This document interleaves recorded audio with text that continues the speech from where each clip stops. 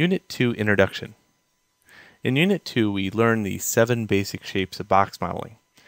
These 7 shapes always come out in any project that you do, in the fact that mostly these shapes blend into other shapes. So if we can learn these 7 basic shapes, it's just like kindergarten again. Learn your shapes, learn how they work. These shapes have good geometry to them, and we're going to be looking at all the blender tools in order to produce the shapes.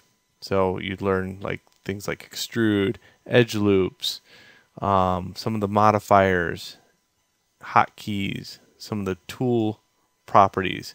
So there is a lot to this chapter. I would definitely take notes, and your notes are going to span quite a ways. But in the end, you're going to be a very strong box modeler in the fact that you took it to shape first and then complex shape later.